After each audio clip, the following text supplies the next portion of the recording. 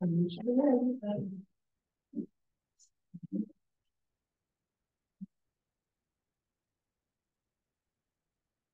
it'd be fine. Need like a salt and broth. Yeah, no, yeah, Not at no, all. it's not good. Yeah, put a crow. That's right. Put that crow.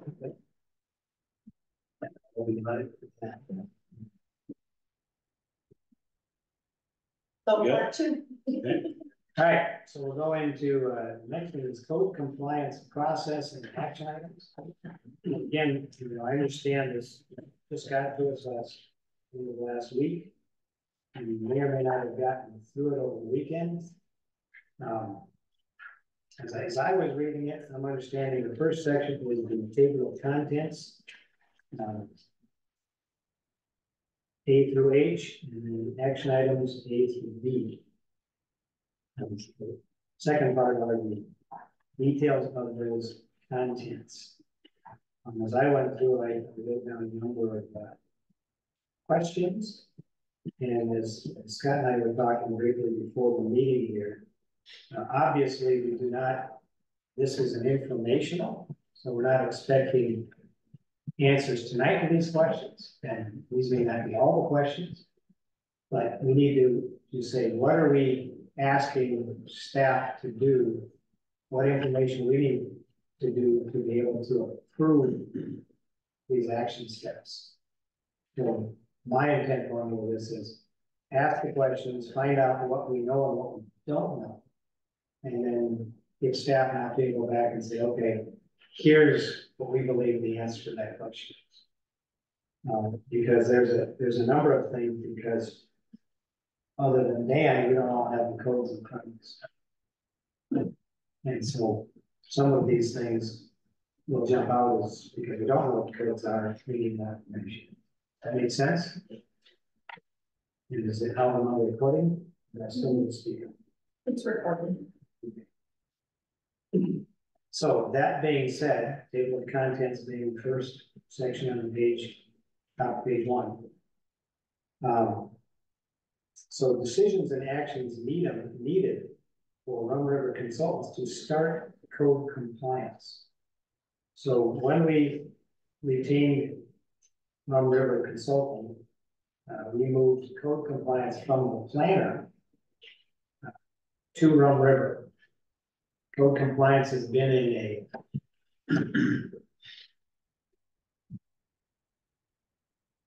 offline mode for a while. I mean, probably been 2 years since we updated our, at least a year. But a lot of stuff on the code compliance spreadsheet is 2 years old. Some of it is 22 years old. Things are going back from the Code University. So there will be some discussion what we do with that list. That's not on our topic for tonight, but we want to make sure that if Rum River is going to take over a portion of the code compliance, we understand what the process would be, what the potential cost would be, the internal process, and then the third-party process. And as I understand it, Rum River would only be doing those things that would be in our zoning ordinances. So code issues there. Anything in our administrative, and stop me when I'm wrong. Anything in our administrative section of our codes, or the nuisance sections in our codes. Any other? It says administrative nuisance. Others it. They will be doing those. They will be doing those as well. Yes, they will likely not be doing zoning violations. They will be handling code complaints for excessive vehicles, excessive number of chickens, exotic animals, those types of complaints. However, I will say they're open to doing what Now Then needs. So just a little bit more background. We met with Rum River Consultants and Cindy Nash last week to go over high level what needs to be done.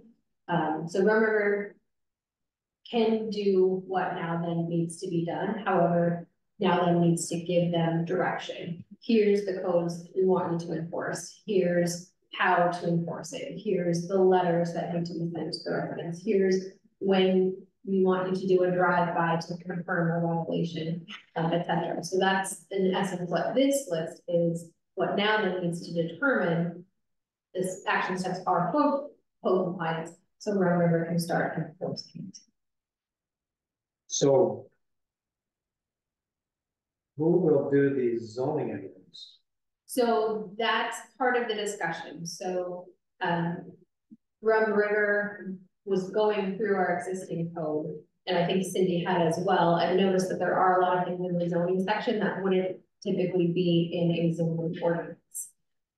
Lighting, animals, junkyards, those were three of the examples of things that are currently now then zoning ordinance that really shouldn't be in a zoning ordinance, they should be in a general or a nuisance section. So, they would like direction and approval if we want them to go through, if we want Cindy to go through line by line and say, these are my recommendations for items to be removed from zoning, and hold a public hearing.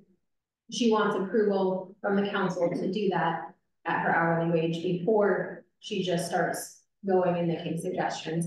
Same with Rum River, they can help propose. Once those items are out of zoning, here's how we would draft them to be in your general or your nuisance section. If they want approval as well, to say, yes, Cindy, you go first, review zoning, give us your recommendations, and we'll pass it off to Rum River to help draft the new proposed code. Do we have a nuisance section, or is it all under zoning right now? Yeah, the nuisance section, That's what I thought we did, but I was like, maybe. but they're in different areas of where they should be located according to what we have been, whatever's been shared with us, so. So the three examples, we don't know how many items might be, this animal lighting junkyards. We have a clue as to how many. And the cursory look through this between collaborative planning and Rum River. You have any clue as to how many types of things might be shifting categories? From their initial review, it seems like at least 5, but I don't think they've done a line by line deep dive into it. Those are done down by most people that they look at. So how do they determine? You know, junkyards would seem to be a code. How do they determine what's code nuisance in general, administrative? That I don't know. My understanding from our brief conversation was zoning should really be when you are almost building the property. Setbacks are X.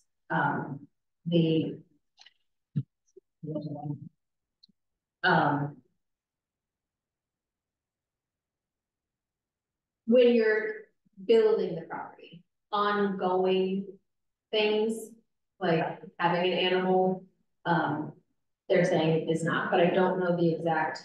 But don't we have those ordinances under like building codes and ordinances, and then we have ordinances regarding properties and ordinances regarding different things, animal. So that's the thing that is interesting. It's like, because how I'm curious is the same thing as how are they separating that, because of how will they separate it, and will it come under the same things that we have as far as enforcement? How will they be enforcing that, or will, you know, all those questions, if we're gonna take them out, where are they gonna go and how do we do that? We're gonna have to sit down and discuss all that too. It's a separate. Well, we have our zoning stuff that talks about districts, and then accessory structures, home occupations, et cetera. And then it gets into moving dwellings, mining and excavating, use of dynamite, certificate of occupancy. And then it does get into junkyards, animals, exterior storage. But then it goes right back to development standards for commercial and housing standards and lighting regulations, so they're kind of all So does it just mean that it needs to be kind of cleaned up and separated? separated, right? Yeah. Yes, and the one example that was brought up is anything that's in your zoning ordinance can be grandfathered in. So the example that is just an example was if there were suddenly a lot of complaints that a bar had music going until 2 a.m.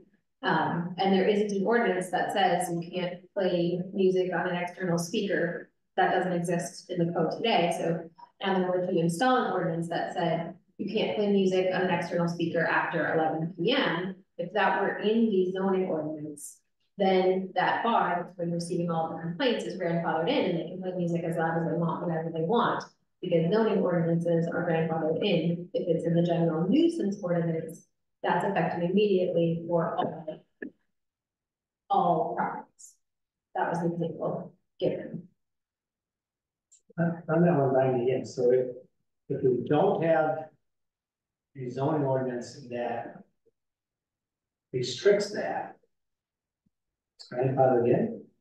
If you were to have that ordinance be in zoning, because that bar was built before the ordinance went into effect, April 1st, 2024, they're grandfathered in. Okay, so you're saying, let's say now, we're starting to get complaints about music. Yes. And we decide to put something in the zoning rather than the nuisance section. Correct. Now, Which makes sense, right? It's like all of a sudden we decide we don't like vinyl clad homes. Right. You're not gonna make everybody go back and make a brick house, right? Right. New houses going forward would need to have that type of So standard. if they were to sell the bar, then it would be applied to any owners, but it would So- apply to you. I'm gonna try and avoid getting into the weeds, it's not easy to do. But I thought I recalled maybe our attorney at one point saying nuisance issues are hard to enforce, maybe it was our sheriff's deputy. So put it, and take some of these things either out or add them, because you're going through and saying, we don't have some of these things we really should have. Might use it, and we don't have anything currently that says your neighbors can't keep the rock band going till 3 in the morning. Sometimes my neighbors do. We add that to a nuisance, how do we enforce that? And Rum River had suggested adding it to general instead of nuisance, and that might be the reason why general ordinances are easier to enforce potentially than nuisance ordinances.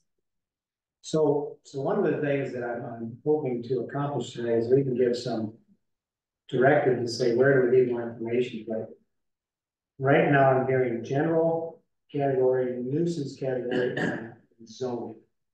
Are there any other categories besides that we'd be putting these ordinances into? That has not been discussed for Rum River to take on code compliance, no. And Okay, do they so cross over? Does one cross over to the other? they should. How do you decide which one it is? I mean, I just didn't know if we already had some that crossed over. well, right now it sounds like they're all, or a lot of them are in zoning. So one of the first questions I would have is, how many sections of the code are we using? That's fair. Right now, we've heard general nuisance and zoning, but we haven't had a discussion saying, how many categories are we looking?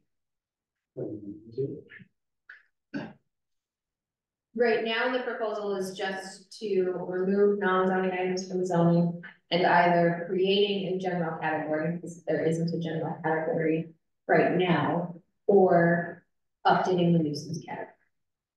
There is letter C on the list is to review all current nuisances, so that the nuisance section does need review as well. The one call out immediately was our Nava's nuisance says if you have 2 or more unlicensed vehicles, that's a code violation.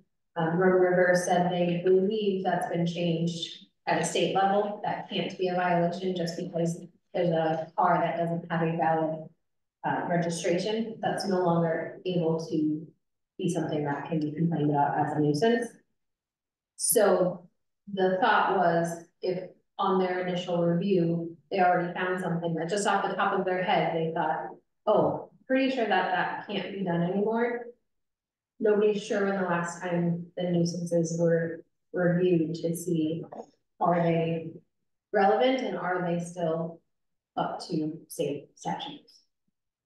So we have an IUP, says any vehicle has to be licensed and operable, which would include in conditions for IUPs in these vehicles. If we do it as an IUP as opposed to part of the general or nuisance code, are we gonna do that still allowed? I'm not familiar with the IUP process, so I could not.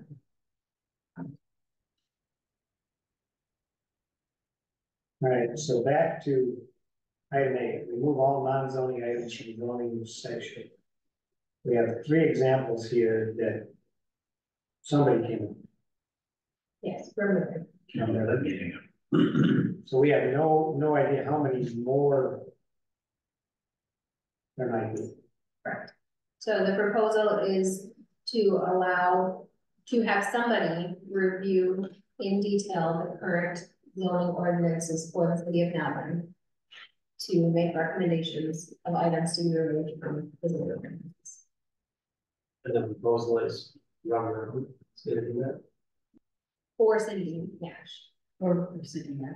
So Rum River is at $95 or $100 an hour. And Cindy's 100. I said one other. Well, I'm just like, so how long is it gonna take, what's it gonna cost? Yeah, It'll right. take time. Yeah, so my question is, how much time and money do we anticipate this being? I mean, we're just writing a blank check right now. I mean, right now, it's like detailed report. What you know what the burn rate is. Well, what you know what the burn rate is, what's how many hours it takes. I'm not saying that you. Can we find that out ahead of time? I mean, can we? That's my question. Mr. Mayor, I don't know how the arrangements are. Would it be something where we could say, we would like you to do a 2-hour review of the zoning ordinances and call out anything you know is not typically in the zoning ordinance? I don't know. Well, let me ask you a question. When in speaking with them and they were looking at this, obviously there was a good conversation there. So, and they're noticing all this. Did they give you any indication as to if they wanted to do this, how long it would take them or anything? Okay, they've already looked at it, obviously, because they were able to pick a few out. Rum River has. I don't know the extent of how much Cindy has reviewed it. I believe that was something that she and I think I heard even the attorney looked over the zoning ordinances. So some of this may hopefully have already been started. Our meeting was cut short. So this was a discussion with Rum River. And Cindy. Okay. So looking at our city code there, how much of that is falls under zoning? Chapter 1. So all those other are considered general? 1 through 10 minus the reserves, 7 and 8. Right now, my understanding is none of these are considered general because they all have specific topics. So I believe the proposal is taking something like chapter 7, which is just the word reserve, and potentially making that into a general code. Okay, so what would happen to these that are chapters 1 through 6 right now? Would they be gone through to say we should pull them out of this? I'm trying to picture how big this might be. So we have 1 through 6, a couple of reserve spots for things that we're gonna come up in the future. And then 9 and 10. And 11. And 11 is the zone. So Their proposal would just go through 11, or they're gonna go through all 11 to start, and the nuisances, I believe nuisances are. Okay, so if you go back down for a minute. You've got zoning ordinance under 11, you've got subdivision ordinance under 10, you have building regulations. Aren't building regulations and subdivision ordinances already under zoning? Not like that. I don't, Right, but that's what I'm saying, when we're looking at stuff, it's like, right? They just have to right, that's what I'm. make their. my thought would be Cindy should have reviewed 9, 10, and 11, since all of those would be what she's going to be working with. Oh, would she be working with building regulations? And I can understand that in non-revenue. As a planner, I could see subdivision and zoning. What's in building regulations? Really don't sound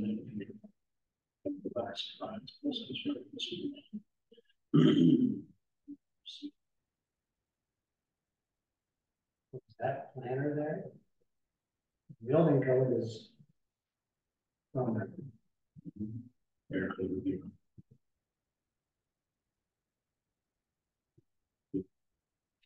Septics. Oh, sorry, Rum River's doing our septics.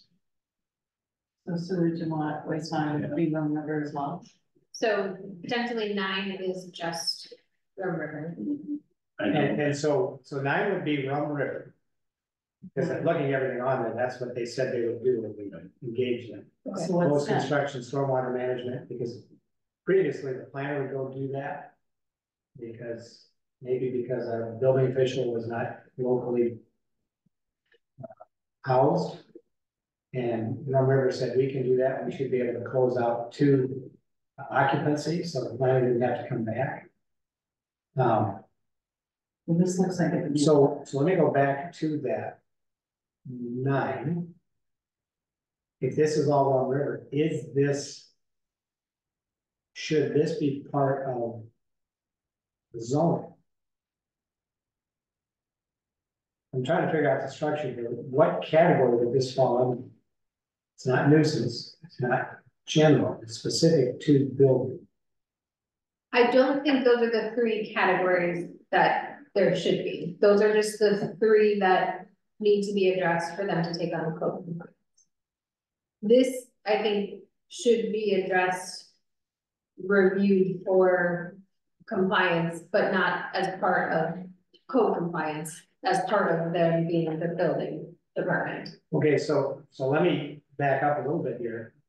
We're saying in order for them to pick up code compliance, we've been sitting on code compliance for years with limited activity and limited enforcement. City isn't burning down yet. Should we look at getting this all straightened out overall before we task them with code compliance? Because I would want to make sure that these 6 sections are tight and understandable to our residents. And looking at here, you're talking about making things searchable.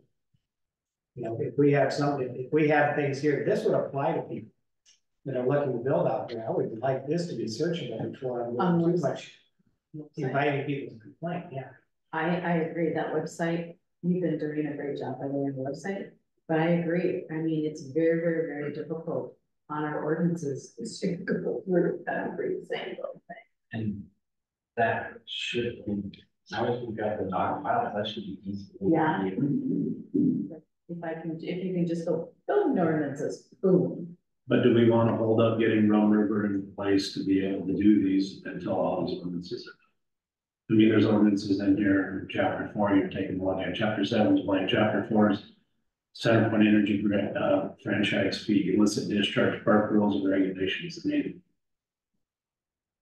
They're telling us these are the ones that they would like to spend the time on to be able to get up and running. and in the right place in our ordinances, so they can continue on with the code. So you're saying they just wanna go through them to see what, like, you just said chapter 4, so they wanna look in chapter 4 and go, this isn't us, this is this isn't us, this is this. Or it just stays on the ordinance in chapter 4. What I'm hearing though is they're looking to identify things that they can then hold people accountable on their code compliance. So, Yes. so we're gonna create a complaint form here, and we're going to identify how often we update fines. So we're gonna create a complaint law and say every week we're gonna up the fine, and eventually we're gonna throw this to attorney, but we can't even get a bill from it. I don't know if things are concerning enough right now that we want to increase that workload, that we're paying $100 an hour to somebody to enforce complaints, that we're gonna open up saying now more people can, now you have searchable codes, and you can go and say, my neighbors aren't complying with these codes, and I can quickly check a box and put this in the system, and somebody on staff's gonna review it, and they're gonna say, yeah, that's a violation, they're gonna hand it over to Ron River, Ron River's gonna start. I was looking at it a different way. I was looking at it when I'm looking for a greenhouse, for instance, and I have to go in and I want to hit greenhouse and see what I'm supposed to do. That's what I'm saying, we can get that part there first, but, well, reading the documents we have here, this is, creating a checkbox for common complaints, a synced spreadsheet. How can residents submit complaints? Phone, e-sign, form online, and in person. That's a Pandora's box. So now we make it searchable, and you can start going, yeah, I like what my neighbor's doing, I just went through the easily search file and found out that complaint. I read it, clean up the documents. I want to clean up the docs before we offer complaints. That's what we're recommending, right? Well, then our action item tonight is complaint forms and.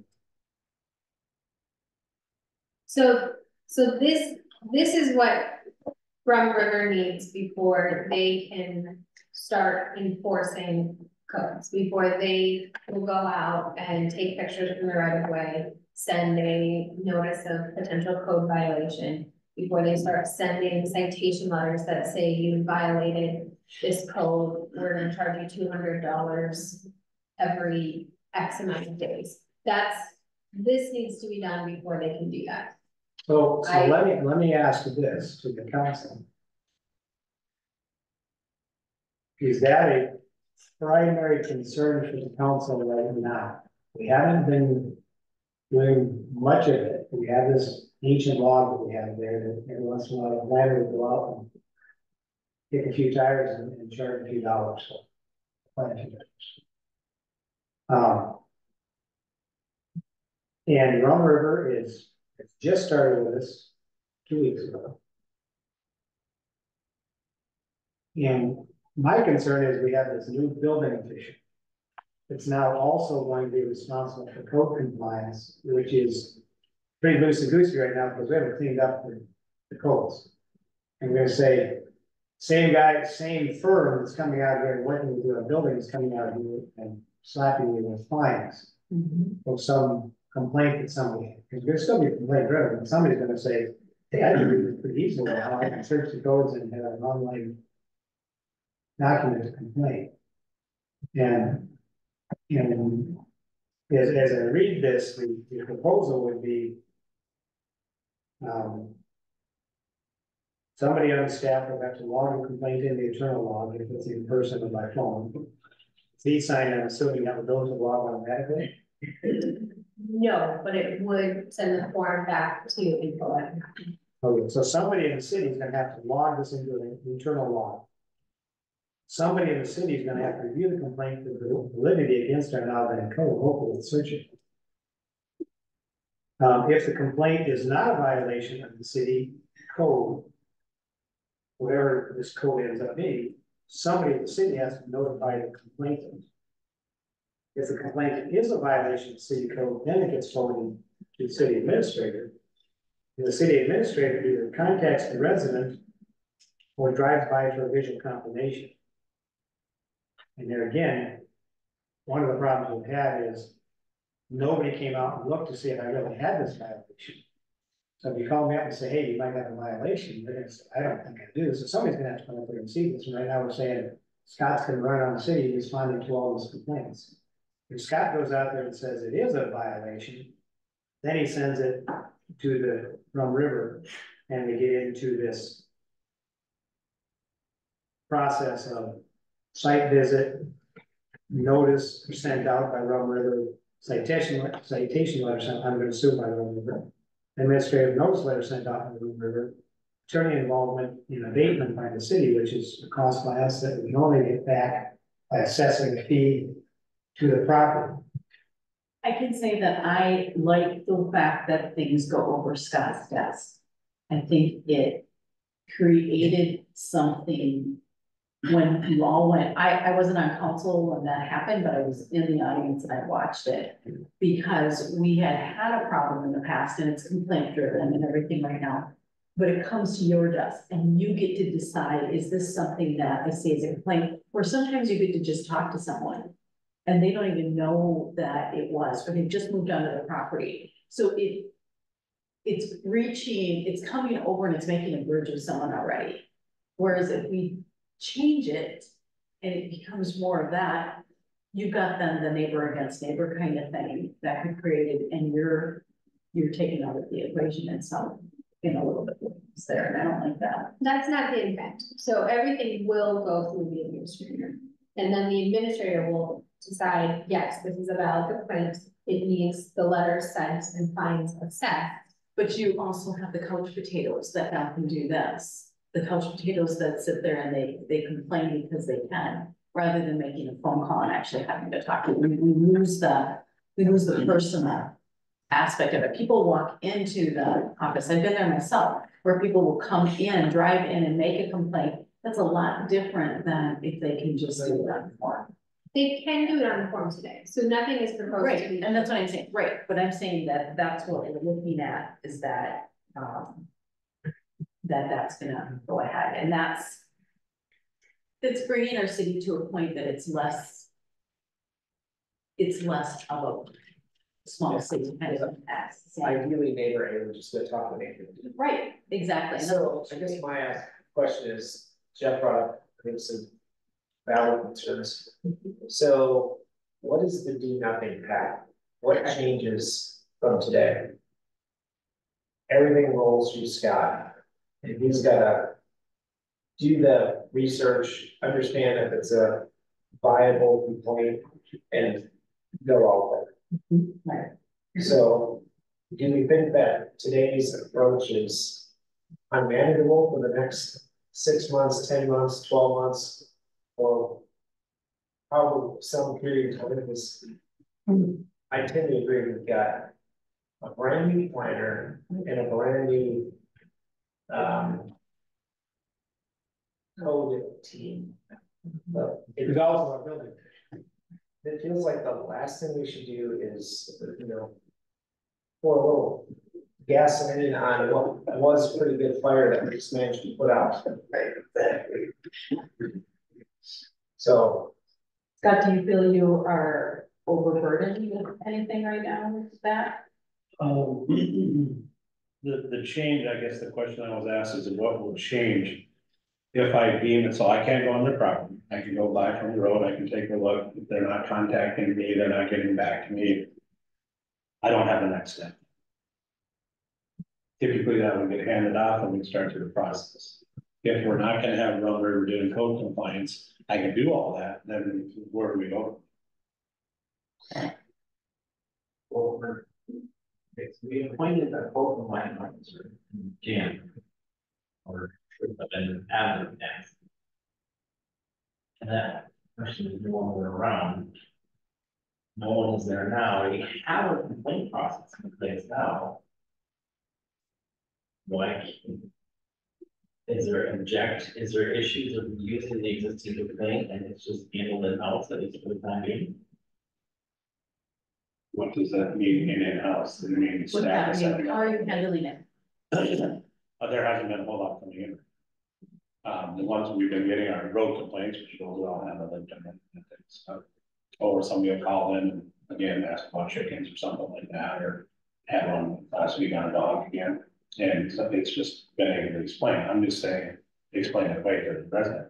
I'm just saying if we get past that, if we're gonna try to clean up that list if at all, or if we decide we're just gonna like that list clean up and sit down since 2002 and John. And we start fresh, that's one approach, but I'm just asking, is the expectation of the council then for me to write letters and start citing people internally? So I haven't been doing that for this point. If it got to the point where it needed to be code compliance, then it was going to Liz at that time. And then my understanding was code compliance, once it gets past me, was going to be going to Rum River. When we approached Rum River to talk about it, they said, these are the things that we'd like to get cleaned up. This is how we've done it in other cities, this is what they have in others, and this is what our process is to go through this. So that was the meeting we had last week, and I wanted to bring it to council and say, and there's a lot more that Jennifer still has to talk about. As far as how often, at what frequency does the council want to see it? What's the dollar amount for the citation? Do we max it out? Do we continue to let it ride if they're not getting back to us? And in talking to Rum River, they're out doing our code compliance there in the area, they're nearby, they can come on and do some of this very quickly and put people in the process, which right now would be on Google Docs, but by the end of the year will be in Facebook. So that everybody's attracting through their website. So They said by the end of the year, it'll be on Facebook.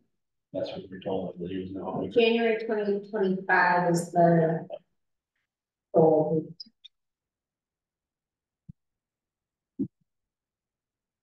Don't give the Google Docs. So back to Jason's point, and my point.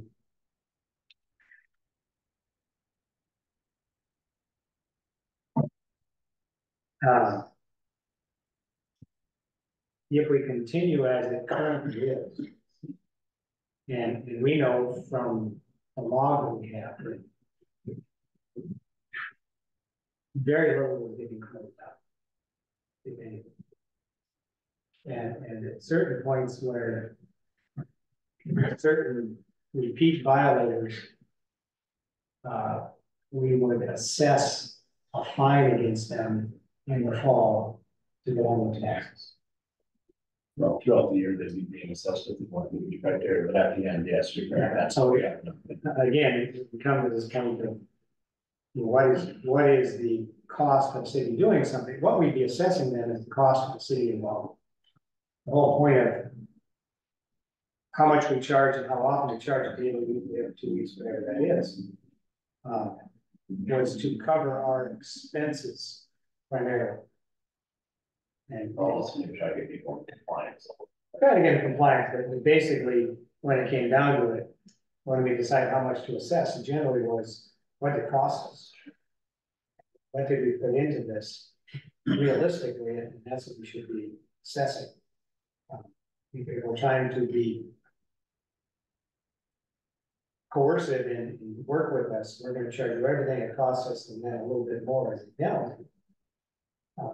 Or making sure that we've covered all of the costs is to improve any attorney's fees, any other professional fees, in addition to whatever the office is paying. And we need to make sure we have something there that's realistic to say how often should fees be assessed, what are they, how often should be assessed. To me, is a question that we need to research and say, what's the cost of this? Because we don't want to be vindictive to people. And we don't want to be charging them more than it's costing us, we don't be charging them less than it costs. But to me, as I look at this list of notes I have on here, when I determine the order and time frame for each action step, we don't have a documentation of our current process. We don't have any type of flow chart, current and proposed. So right now, somebody does a site visit. Somebody sends out a notice of potential code violation. Is this site visit the one that's down here in HE? Contact city administration, contacts residents and tries by for visual confirmation? Or is this something subsequent to that Rum River then goes out and does their own site visit at $100 an hour.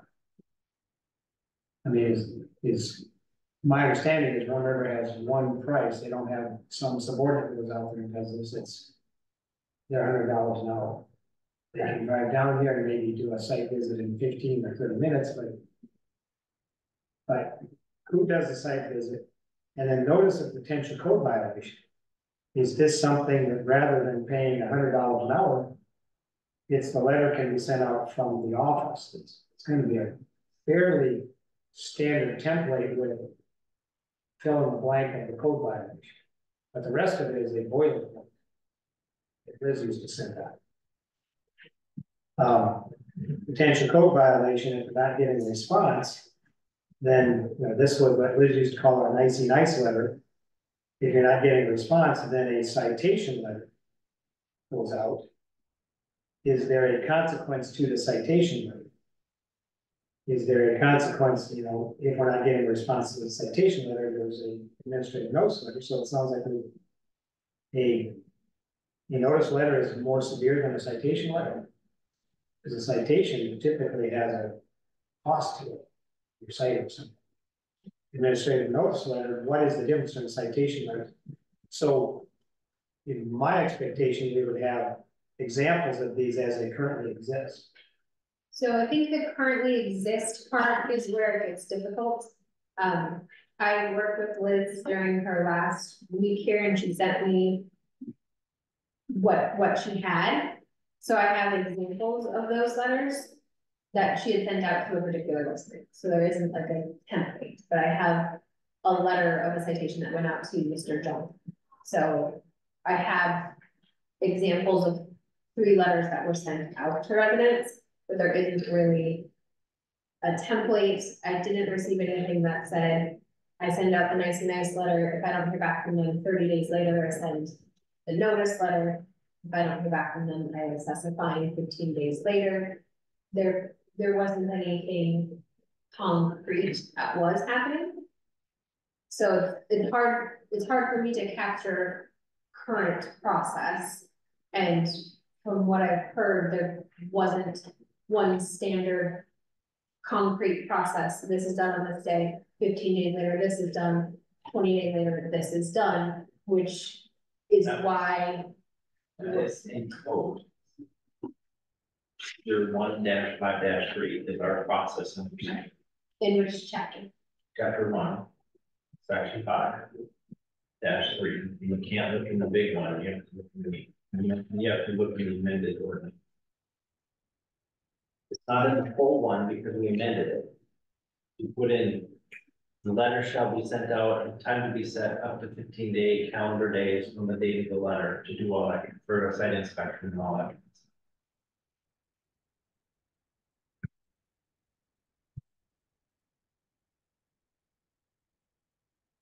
Administrative notice that the violator has 15 days to correct or abate the code violation. Stuff like that. So that's chapter 1, section 5, what? 1-5-3. So this is what the city code. But you're looking at the full chapter 1, not the amended one. Where is the amended? In city, should be in city code. Isn't that what you were just reading there? There's chapter 1 that was written, then chapter 1 was amended twice. We amended the policy and procedure in 2018. Mm-hmm. So there's an amended ordinance. Where are you finding? Stash. It's in the big books, it's about It's in that book that was passed and signed by Mayor Jeff Pilon. That is part of the problem. I'm not denying it, but I'm just saying we need to keep our code current. Yes, So, absolutely. And so let me ask, what you're reading there, Dan, how does that differ than what Genevieve got on the screen? Chapter 1, or it starts out saying that there's an administrative notice, there's a notification of a potential city code violation. So there's 153 procedure A, application of potential city code violation. That's in Missouri. Okay, so far we're in the same boat, yes. Okay, next administrative notice. And next would be an administrator notice. All right, and that's 1A and B. And 2, administrative notice, 3, in 4. And then citation. Yeah. So, okay, so that potentially has been updated then, from what I have. I don't know when it was codified on. This is great. I have not read through the code line Oh, by it's line. searchable. There's no searchable feature, Right, that's so what the problem, yeah. very hard. But that is another part of the problem. This is the code that's on the website. And then looking through the internal shared drives, this is what I've found, but there isn't a copy of this is the codified ordinances effective right now. It's kind of all over the place. And I think that's Right. one of the main things that needs to And be I know done. there's other changes that Yes. haven't been codified yet. Yes. That's one of the next questions. I don't know. Okay, let's not get off that. That's Yeah, another radical. so then citation, next would be administrative notice, keep scrolling there, please. Citation, Responding to a citation / payment, appeal to hearing officer. Where is this administrative notice about? How many warnings do we give them? I mean, that seems like it's what's on.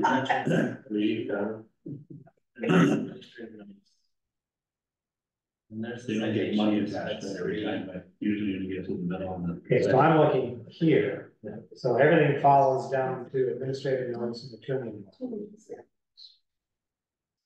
So, the hearing officer, all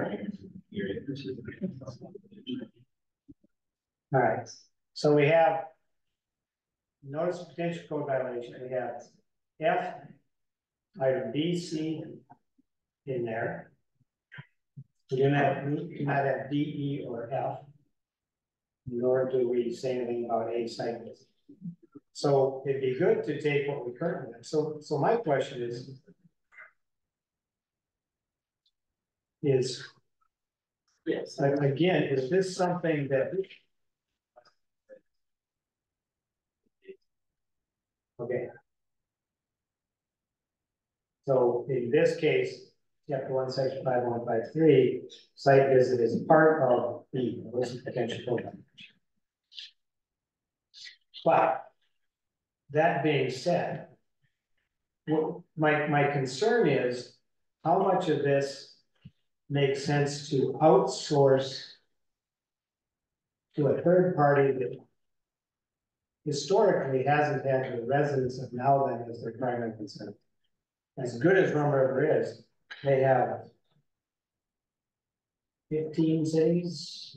You know how many cities they're representing right now? They have a lot of cities they're representing. So how much of this can we clean up? How much of this needs to be done at the $100 or $150 an hour rate? And then How would they have a problem that we just discovered? by reading through it line by line. But it's still not up to date. yes, he's saying that is the same as he's got. That is the same. Yes, Yeah, yes. but again, this only came up the end of last week. So Genevieve hasn't been assigned to go through this like she has been the policy. Right. This came up, when was the meeting with Rum River and Labyrinth? Tuesday evening for So last Tuesday, this is not even a week. So we're looking at a process, but we haven't got a chance to go through what exists and my note on here is what's the current process? Has anybody looked at that? Because we're being asked to come up with something new, but we already have something that we can build on. Wasn't, if I may. Because it says, here's the fine and here's the time. Wasn't there a meeting at one point in time between 2017 and 18 that there was a meeting that Frank had that went through all the planners involved for code enforcement? I vaguely remember something like that. Yeah. there, it feels like we're in that rabbit hole that we tried so hard. to Yeah, get into. right, So okay. like, what do we think the next steps are? Right. We said we don't really want to pay $130 an hour to go through this. It feels like, do we assign Genevieve, hey, review chapter 1, chapter 9, 10, and 11, and start there? Or do we say status quo for 6 months and let's see how this new team actually works with a few of our residents to see if we went plus or minus on the resident scorecard in terms of how they interact with the city planner and a new inspector slash code team. And at the same time, we see if things go up, where Bob was done. Well, I mean, his limitation is they come in and unless we change something with, we give him the authorization to perform site inspections. Can't do anything. He can make a call. He can make the call, That would be the same as it is today. Right. but we don't have anybody that can say, somebody calls and says. They've got They got a junkyard. a junkyard and it's not code. And you can't pull it, you can't see them drive fast and Google Earth is outdated. What do you do? I bet you GS is basically. Well, Yeah, Typically today, that would have been handed up to Liz or we were talking about handing. Yeah. Right, so the Brummers are saying they won't take it right now until this entire procedure is done. I don't know if they necessarily said they wouldn't take it, but they wanted to be able to put things in proper alignment in our code. They were trying to help us by moving things in the right areas. And they said they'd be willing to work with us to put this, step by step in place in conjunction with what we already have right now that we utilize from Liz to some extent, right? That Liz already Yes. And now, with what we're looking at right here, they were willing to come on board and help us put this together so that there was some continuity in the process and But it's a service that they're willing to. We should have a paint by numbers on this. We don't have right. I have a question here. Currently, this would all be on Google Docs, but based on, coming on baseline, which is one of those proprietary product, January 2025. Who currently enters it in Google Docs? Nobody, that's how Rum River does their code compliance today. Okay, so they're not. The cities that are doing code compliance for are not on baseline. Correct. So, So we push the button. That into the complaint form. when you push the button today, this appears. So You have to fill it out and sort of bring it in. So one of the options is to move it to a Google Doc. So that it is more fillable. It can require an email address. So we at least know that we have a valid email address for them. Would also then be in this format so that they could choose. These are the most common complaints that existed for 2023. So that they could select as opposed to just typing out. My neighbor's house is yellow and I don't like it. We would give them common ordinances. And then they could fill this out. It would go back into info@now, so everybody would have access to it. And then it would create this cute little chart in real time so that we can see the most common violations. And then it does create a spreadsheet as well. So if that's the case, and somebody fills us out, people have to identify themselves and do that. Is this subject to data practices? Can somebody come in and say, I want to see which file that complaint on it? I do not. That's a good question. If this is the electronic spreadsheet, format spreadsheet, it's in our public information, The question we asked, can a resident come in and identify who complained, they can do it not? No, they can't. We give them a complaint, but we don't get the person. If this is electronic file, it'll be. But it's, what we had the people before, we pulled out. They couldn't do it, data request to get that, no.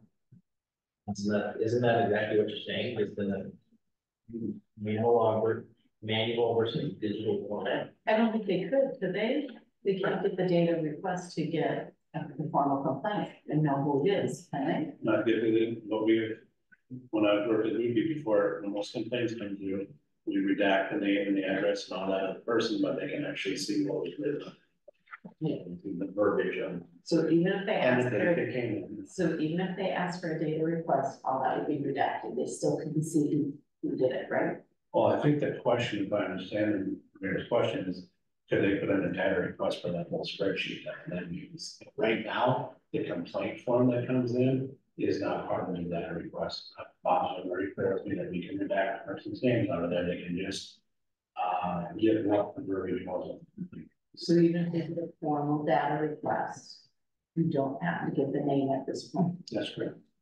But if they did a formal data request for a Google Doc, which is a completely different thing. Which I don't know the answer to that, and I think that's what Mayor is not really trying to say, okay, they get the whole document at once, that. And the name. I would imagine would fall no different than that, but it's something I can certainly go over. It would be no different than the complaint form that comes through where I redacted now. If they were asked for that sheet, I think that can be done. Then what's on the law? Yeah. The concern, We have to have that. yes. So You know, your neighbor complaining about you. Yeah. is the concern that it comes in electronically versus a handwritten piece of paper? I think it's because the concern gonna be would be, you may have 20 different things on that spreadsheet, right? Right, but I think I'm trying to parse out, is the concern if we use it as Google Docs, then we're held to different standards of getting a There's a PDF. few different things. One is, yes, would we hold the different standards? Would someone be able to get somebody's name? Two, the other thing would be, yes, there's so much on there, so you've got a lot to fill out. And the third is you're not having to bring it in, you're not having to kind of be that neighbor that's gonna go face someone kind of say something. But just to clarify, we're not changing at all how complaints are received today. That part is not So they proposed can to do it me. electronically. Why can't we just pull out this, insert Rum River and follow the same process for file and pay? Complaint comes in, Scott vets it, Scott does an initial check, gets to a certain point. Rum River, I need you to go check this out for this code, and it is this code and this code only, it's not pre-rated on everything in the code book. Go out and check this, come back and report. We have a citation process and a timeline that's up there. And if there is a viable, legitimate complaint that can't be resolved, we follow today's citation process. Right. And it's at least, because what we had before, I think some people were frustrated, is it wasn't necessarily always consistent, and you didn't necessarily know when someone filed a complaint, the complaint has got to be, I don't like the riding track because it's a nuisance violation of noise, that's the issue. And it's not, when I go out to look at the riding track, by the way, there's 16 votes out here in a container and there's no, we gotta get back is what's like, what is, you told us the riding track, we went out there, they don't even own motorcycles or ATVs, not an issue next. And we start there, that would be my thought. And then we see how this thing goes, if we really need to get to the next level of having Rum River go through all of our ordinances and rearrange them all. I think we get a better feel for what that cost is, but I don't know what I'm ready just to say, here's 20 hours, go after it, it's been spend some money. I think Scott takes the process today to a certain point. He's gonna hand it off to Ron River, says, go check for this ordinance. This is what I want you to check, come back and report out. If it's a violation, here's the citation process and timeline that's in our policies. Follow that. Because gentlemen just stated a little bit ago, for Rum River to continue, they need to, this is what they want. That's what they would like. Okay. What they would like, and what Like we it, tell them okay. to do All right. is, here is the code that we have today. I totally agree. It may not be to what you see with other cities, but we're not ready to spend 25, 30 hours. We wanna dance a little bit before we're. Well, how about, You have to get to know your job before you do it, you have to get we, to know. we your start by defining what is going on. Now we know it's in our ordinances. Let's at least capture that process flow so that everybody, because our previous planner was, it appeared it was inconsistent with the process flow. Yeah, potentially. So let's first take baby steps and say, let's define the process as it currently exists, if we want to apply it. And then we can say, okay, how does this fit with what we can do versus what we pay somebody $100 an hour to do? Can we send out that first time? So let's take a look at what is the current process and who should be doing it. And then Ron River came back to us and say, is that you want to change versus we really can't do this for you until you change this? So I'm not hearing a clear consensus on that. They're saying, you need to do these first. That's what they would like. I mean, there are certain things that they will have to have. If they're going to send a letter on how they behalf, they have to have that letter template. So That's Makes what, sense. yeah, and they have And to we need to know what understand- the fees are, how often they're assessed, and it seems like We already have Now the that we ordinances, they just know- have to find them. now that we have that, if we agree that, then we have to agree, are we really gonna do this, find them every 15 days or 14 days? Because we got some really big fines.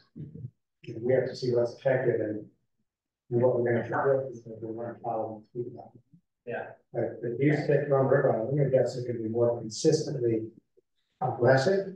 Yes. No, They- they're they will. gonna follow our. they're gonna follow. Yeah, but we have to understand the unintended consequences of that, because previous planners that may not have been following that said, yeah, I visited every 6 weeks or 6 months and here's, They're making a reasonable effort, so I let it slide or whatever. or, you know, we had that question, we did the assessments last year, why is this one 4,800 and this one's 200? Yeah. Because that's the only time I visited them. But, and some, Right, I think she was willing to work with, 4,800. and others weren't. I'm sorry, And some she was willing to work with them, who's, they said she wasn't. not everybody got treated the same, let's say. But if we start treating everybody the same, we can see a lot of high points. So I think we should take a look and say, what would be the consequence if people did respond? So, Before, we're coming up on 8 o'clock here. I think we need to give clear direction to the next steps. But there were some ordinances, item D on our first page here. 2023 city ordinances, we need to confirm whether they've been codified and moved into the code. The MS4 THC, cannabis, moratorium, lawful gambling, except home occupations, and maybe others. They appear to be on the web, but we don't know if they're currently in code. Can you talk to us about that?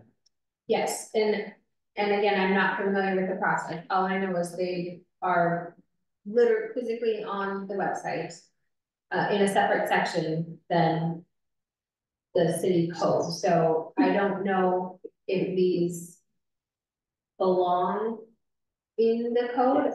So I don't believe that has happened. I cannot find a copy of the code that includes, So this is amending chapters 4 and 9. For 23, okay, but I don't know how far back we haven't done all the codification on things.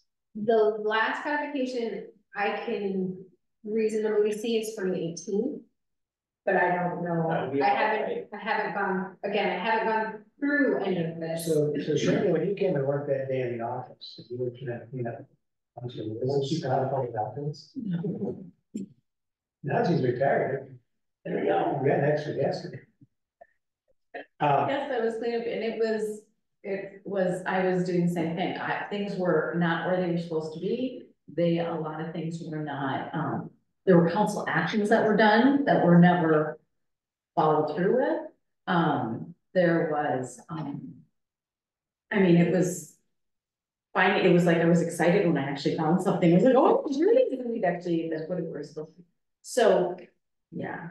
So in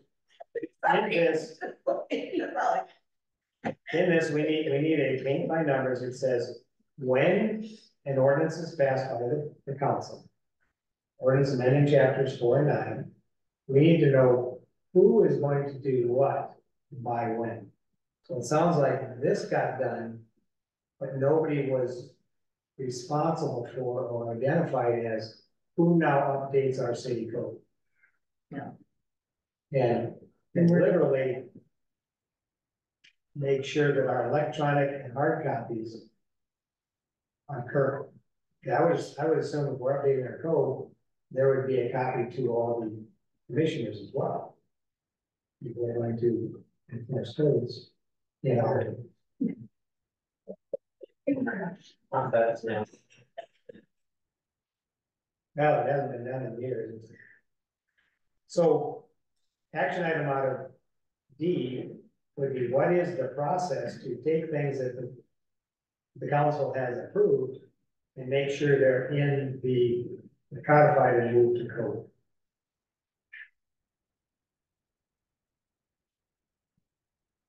And then, I think what you were saying, Dan, is we should probably go back and look at 2022, 2021, Yeah. and just see what else needs to be codified. If Jeff and Jason don't remember it being done since 2019, Well, see, that's the problem. Once we get to this, we don't. I think that's what Shanny found is, the assumption is that passed by the council, Right. And it wasn't, some of them weren't. we're signed off. Right, weren't signed off. yeah. So it was kind of like. I used to get that all the time. I just sit in a meeting and things would get in front of me, and I said, this is 6 years old. Oh, yeah, it was a stallhouse. Never got signed. So that's the challenge that I have is I'm trying to look through them electronically and search on them, and I know things have been passed that are. So For I whatever reason. would like to hold off on the electronic complaint form until we have some stability in this process. And I'm assuming we can take Liz's letters and. Make them turn them template. into templates. Yeah, Okay, so an action item would No, be, there were also benefits that they're going to. Sure, yeah. find the process for D. I would take things that are approved by the council, codify them, and move them to code. Specifically, these that are here and anything else going back to 2018. We need that put on this list. An action item would be to take the existing letters and what we identified in section 5153 and make those boilerplates. To plug in, or if something does come up, we have some boilerplate terminology that we can do. One of the things we had said when code compliance spreadsheet got hung up is, let's focus on health and safety issues. If there's a violation that is safety related or health related, this person's septic system can be related as well. That's something we have to respond to. Which is a little different than saying, well, we're kind of chickens. Right. So if we can keep it to health and safety at this point, while Mill River stabilizes as building officials and collaborative stabilizes the planner, and we identify then what these processes are. Because if we're gonna talk about violations, again, my notice is it depends on severity of the violation. Yeah, we're gonna find somebody the same as a health and safety issue versus too many chickens. And that ordinance has to be redone anyway, because it doesn't make sense. You can go both ways. You can have 85 chickens on 5 acres. I'm not kidding. I was like, or you can have Depends on how big those chickens 100, are. yeah, that's right, 100. It's 100. So it was, you could read it two different ways. Huh? How many can be reached? That's more, because it's more than 3 acres. Yeah. It doesn't say. So is one of the action items for somebody to at least read the existing nuisances and call out things like, I read it, I honestly can't tell if I've been having chicken or not, like, to just read it, I don't know the last time. I think we're just gonna go with health and safety, right? I mean, isn't that what we're? Well, I think that for the complaint at this point, because again, that log's been sitting idle for a while, just updated occasionally to assess. I think that, yes, it's health and safety, we should be responding. But to Genevieve's point, I think that somebody needs to go through and say, this doesn't make sense, or why is this where it is? Well, the nice But thing we is, want to pay somebody $100 an hour, $130 an hour, or 25 or 35 an hour. well, the nice thing though is when you are going through something and you go, this doesn't make sense. Then that can go, maybe council needs to go over the chicken ordinance. And to me, Just a list of, oh, okay, flag that one. having somebody who doesn't do this all the time is too bad. It's got some advantages saying, I was a resident, I could figure out. Well, these are the things that I get called on, and that's why I know about the chicken ordinance, because it doesn't make sense. But if you have more than 3 acres, you should have to be in the fence or not. So again, the question is, so we can wrap up here. Does this make sense to have somebody internally do this versus the higher price external? It's not associated with our city. I would think there are certain things that we should easily be able to, if Take the place down. council and Scott's willing to get assistance from the council on, there's definitely several that we could go through and Yes. combine and consolidate and make somewhat reasonable changes to clean up some of the stuff. Before we engage higher price professionals, if we've gone as far as we could internally, and now help us go beyond. This was just, it would just theoretically be rewording it and making addendums and then passing it to council and then crowdfunding And it. making sure it's in there. Right, and then it's done, so. But At least we're all working at the same time. I think at least formatting wise, just having it be add documents instead of right now, I found at least 16 separate PDFs. Yeah. And They all, they printed in a binder and just left in the binder, and there was no structure around when they got put in and modified and so. Is that your last item, additional action items, update code format to combine in one document? If that's PDFs and make it standard format? yes, and I don't know, these are PDFs or computers from 2018, so we can convert them so that they're editable, but I haven't been able to find any. Do we have the Word docs? No. Both form thing. No. I have not been able to find them. So One of the that's requests, if I remember what right. the concern is. Somebody had those Word docs that didn't, wasn't. And we got all the Word docs back, we got PDFs. So that's what I'm saying, like physically, we need to convert these PDFs into something I that, have Adobe, right? yes, Full Adobe license. I'm confident, I'm pretty sure in Adobe, there's a saying, make this a Word doc. You can. yeah, so, Yes. so we need to We just take all, don't have them for. we need to take the 18, convert them all, combine them into one, add bookmarks, add table of contents, add, and just, somebody needs to just do that. So, you have, Look at me. you have 2 weeks left this week, and 1 more week. Oh, we can have, Week and a half. How much of this is kind of, I'm gonna go direct, how much of this you think you can do in a week and a half? If this was I don't know, Scott, you mentioned in your last update that you talked about projects before the recess Mhm. and then what the expectations are after the recess. Mhm. Does this understanding, we need to get this cleaned up before we hope to have from River engaged. Does this fit with what you had planned for Genevieve over the next week and a half? Mhm. So what, But it needs to be, we can move it up. to some of what would be jeopardized if you planned the next week and a half if she had to do this? I don't think I can see coming, but there were things that we were all the stuff that was on her update that. Her and I went through that weren't quite across the finish line yet. Some easy ones were.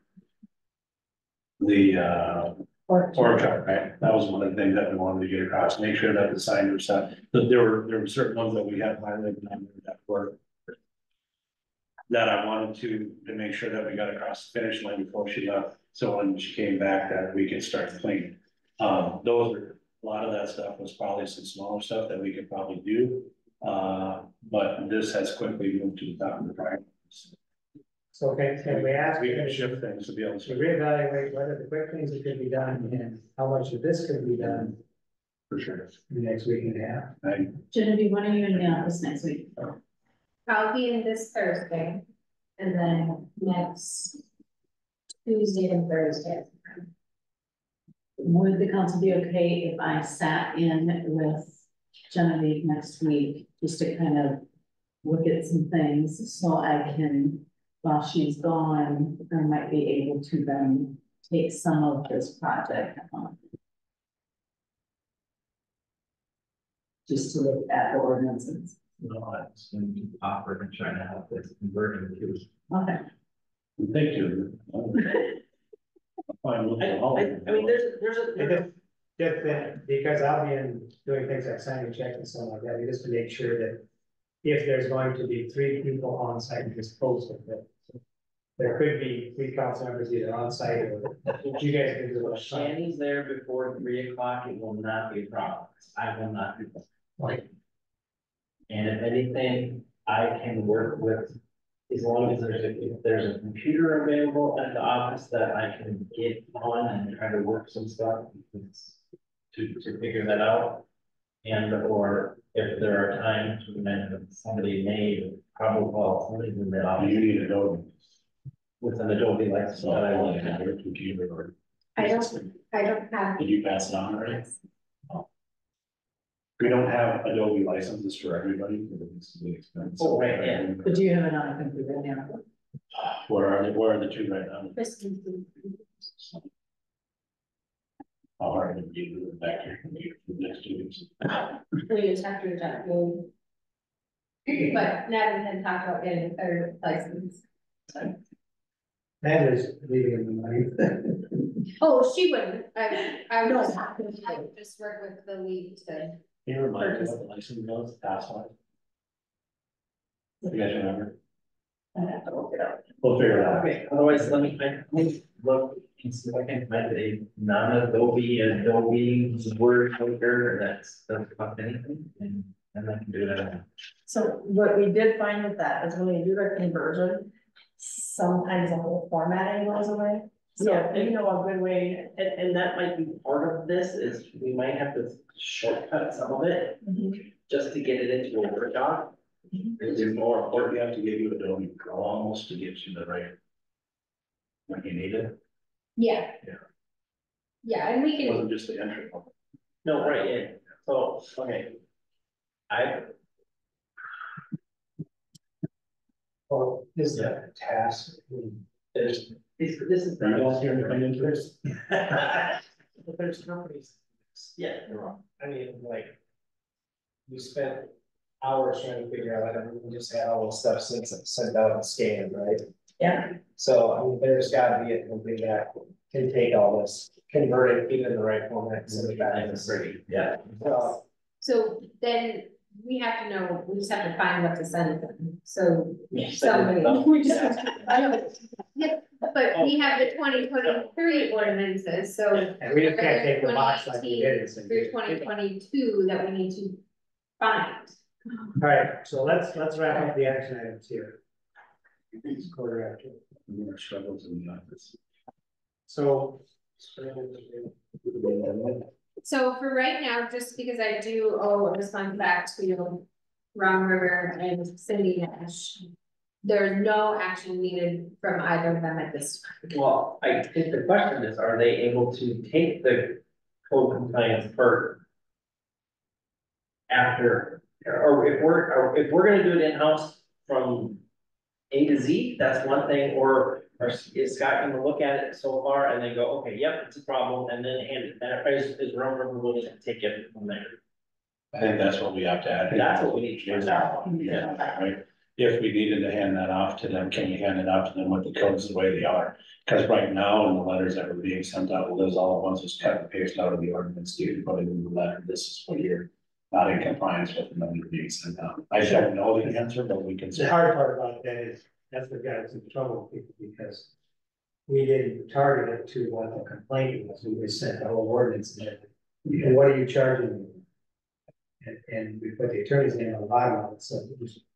Yeah, that's So a template have to be created that will state exactly what their issue is what it is. But all the Rum River would be combined, not all in the fence would be our code, so they could cut and paste out of it if we needed to, and put them into either the format that we have internally, or their format, or a combination.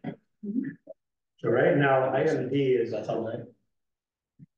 Oh, my God. No, I mean, I think, I feel like we kind of come full circle.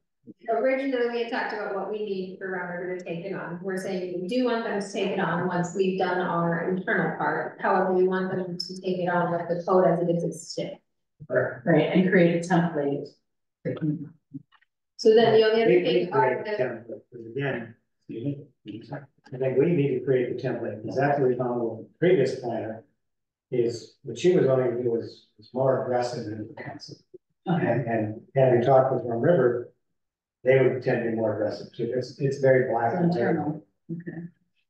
So I think we need to develop a template. So this is what the council, this is the tone that we want to communicate. and then, confirming that what is in the code right now works for timeline. Looks like it's every 15 days between steps, and then the fees as they exist today. And then I'm gonna say that based on the inconsistency we had in the past and the anticipated consistency of Rum River, you're gonna have some really big bills pretty quickly if people don't jump. And you have found people that don't jump, and I think we need to take a look at what the examples would be based on history. How quickly we deal in thousands of dollars. And there was a proposed cap. Because in the past it wasn't consistent, you can easily hit $2,000 pretty quickly. So one of the proposals was to cap it at $2,000 per year for a single violation. And there again, to me, a violation of health and safety versus chickens, $2,000 worth of chicken versus $2,000 worth of health and safety issue is not consistent. It's 20,000, whatever you said, I think years back, and you know, 10 years when I put it on.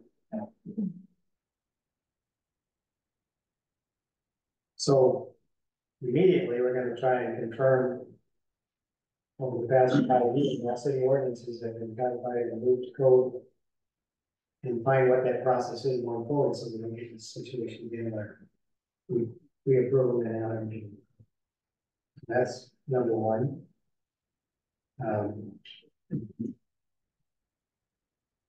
The boilerplate for our section 5153 as it exists today.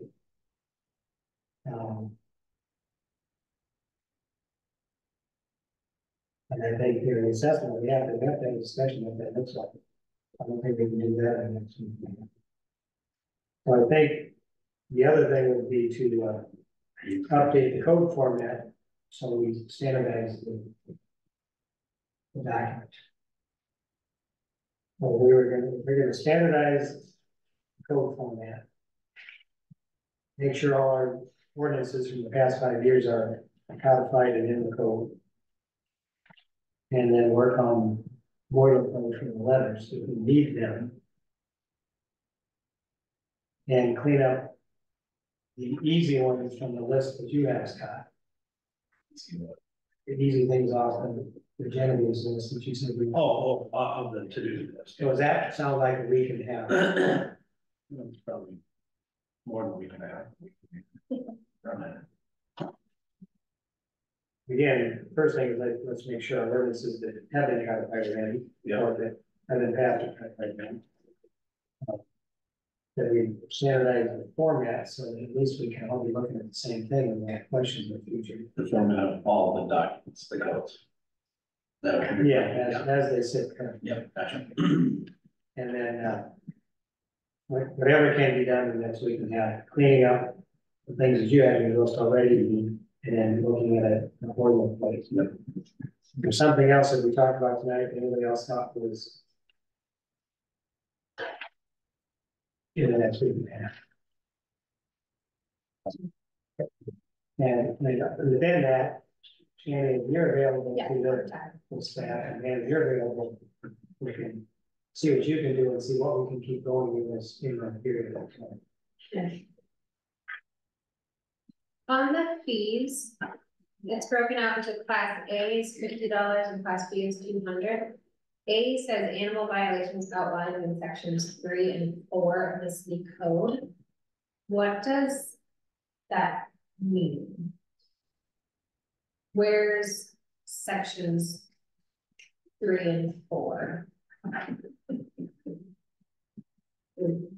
And you should have that by now.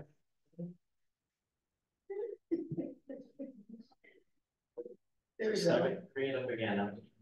So I'm here. It says There.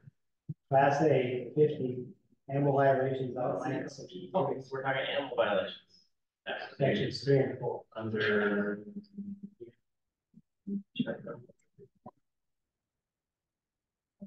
Page 1. Yeah. Or it's talking about, it's talking, I'm 90% sure it's talking about chapter 11 in zoning ordinance, because that's where the animal stuff is in section 4. What's in 3? Is this 4? Yeah, 4. So maybe it's supposed to be page 11, 1 page, but it's not page 1 page. So they're all the animal stuff.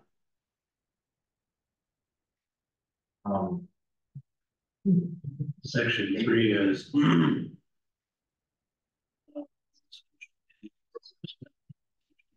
District. Should we start talk about animals under the RA part? Be my guess. So that I'm reading you section 3, you're right, Yeah. section 4 has the animals in it. Right, but under the rural residential agriculture, could it be talking about animals? Let's find out. It wasn't telling me that. See.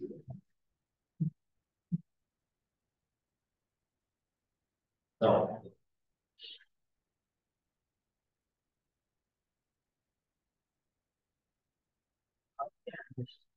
Animal boarding, all that kind of stuff. So animal boarding violations, they say it's chicken violations. They're in different sections. Yeah, I'm saying, Oh, this says 3 and 4, so. If you have an unlicensed kennel, you got $300. $50 fine? Yes. You're seeing animals underneath 1129. Jim? that was my question. Oh, and under 11, Under the RRA part, is there stuff referring to animals as well? And the kind that is. you see wildlife sanctuaries, not conditional use for provider. RRA has any and all forms of agriculture. There's Farming footage. the IEP is for boarding, which is under section 3. Who came up with this? Enforcement. It's last name. Oh. That is in that. the I told something. Oh my God. So that was one of the items that I just wanted to make sure if it needed to be reviewed and updated, that that's on the right, because that then comes down. Some. There's the administrator here, $90 for the covered the administrator grant cost. And professionals have to be there, $100 an hour. And that was part of it. If we're going to send it to a new vendor, we're gonna start actually sending out letters every 15 days for the first time and charging these fees. I think it bears reviewing that this is what we want to do before we start doing it very regularly. Yeah, attorney would be. To every resident. Hundreds of dollars. Hurts more. It hurts more. Well, actually, it hurts for you. Yeah, So, there as well. Right, so. I'm still not seeing your dog stuff underneath. Level. Anyway, Yes. It's for me, can I ask you a Oh, question? This is again coming from not being super educated in this, but I kind of hear a couple different things. One is we want it all updated and current and into one document. We kind of want code enforcement, but not really, because if somebody makes a complaint, then we might do something and we might not. If we can't find what we're looking for right here in the last 5 minutes, how do we expect our residents to? that's my point. That's the point, that's what we're struggling. Right, that's the whole. That's my point, until we clean it up. Maybe Rum River can go find it, but we're not gonna be able to back up, we're not gonna kind of concede, well, our professionals found that, but we're gonna be the ones sitting here when we assess people saying, Rum River nailed you with this, but. You know, Right, and that's why I we're- think we clean this up first. But they'd only be nicking people for any of our code compliance, so they would have to find it in our code compliance and put it in the letter before they send it out. Right, wouldn't it be nice to have ours cleaned up so that if somebody was getting a letter, they could go find it too. Yeah, also it's could- kind of like what, yeah, kind of like what I was saying when I went through it, like I would get lost. I brought up the greenhouse thing. Because I don't know. And I'm trying to search the code because they can't find it and they're looking through it. And they're just like, I don't understand. I just need to know. And so I had a conversation with Scott. I was looking through it and you look through something and you think you'd find something. So then you'd send that. I'm like, hey, check out this. Well, then they check it out and I'd read through it. I'm like, no, that's not it. Forget it. That's not the right one. And, you know, and they were looking too. So it wasn't like I wasn't doing what they wanted to do. It was just difficult to find it. So one of my things was with the website. Great job, by the way, because I can write down something that comes. It's the same kind of thing with those colors. If I can write greenhouses and boom, it comes up, then I can look and see at least what it says. Only like that. I know, I'm just saying that would be nice. Well, that's my end goal is to get it. Sorry, that means combining everything. We wanted to make them all. Oh, yeah, I want it all in one. And there are searchable features which are great. We're also developing a frequently asked question, which I think is gonna be really great. And it's gonna have the top thing. So Sue and Chris are writing on the top questions that are getting on a regular basis. How many chickens can I have? What are the fence setbacks? Because we shouldn't have to find those questions out to our consultants if it's a black and white. It's not black and white though, that's the The other chicken thing. are, but a fence. But again, if these are the frequently asked questions, we should make it. Right, Yeah, that's the. Right. Because it's not black and white for us, you know, our consultants have to figure it out 100%. and interpret it. Yeah. So let's look at the frequently asked questions, make sure it's understandable. Yep. And repeatable, and start there, and then say, okay. Both for planning and for building and for code, all three of them, we should have frequently asked questions that the staff can answer. If they get a call, we know how many buildings you can have on a property this size. You don't have to just keep giving out the planners phone at $130 an hour. They say, "Look, you got 10 acres, go at it. You got 5, it's this, if you got under 5, it's this." I think the other thing that we struggle with is the consistency, so, and, you know, we have farm sites that have one set of rules, neighborhoods that have maybe a different set of rules, and so you're trying to combine all that, and we've had code enforcement that has wild variability, so.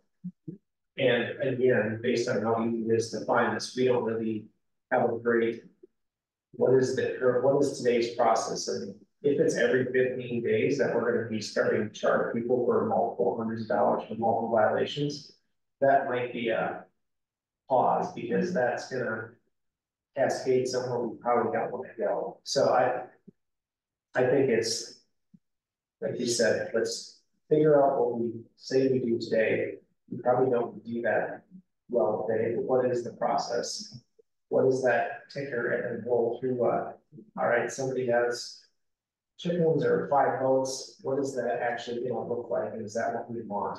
Because if you tell them go, and they go, and this thing blows up, then we get to, we all feel that love.